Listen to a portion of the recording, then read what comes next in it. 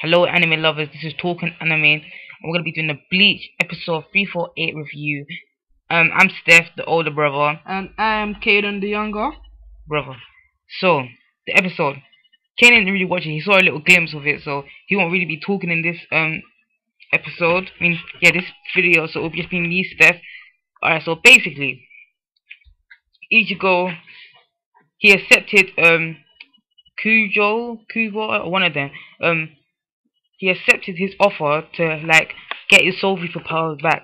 So basically, that little girl that loves us, Ichigo, I can't remember what her name is. Yeah, well, she's the short, annoying one. You will know who I'm talking about if you go and watch the episode. Yeah, so basically, she puts him into a box and he has to fight some pig thing. Basically, I know the episode is really weird this week. I don't even know what it's all about. It's just really weird and stupid. Well, not stupid, because the episode was kind of epic at the end. So anyways, he is to harness his power, or he needs to try and unlock his fullbring power in a certain space of time, or the box that he's been put into, like the arena that he's been put into, will consume him and the monster. And so basically, Chad has to help him out, and go and watch the anime. I don't want to tell everything to you lot, because I know this is like a spoiler, so I don't want to do that at all. So go and watch it. I'll put a link in the description to you to go and watch it. Anyways, what I'm saying is, this arc, I don't know. I don't watch the manga of it. I don't read the manga, of Bleach, for the simple reason that I don't want to get too ahead of it and like that.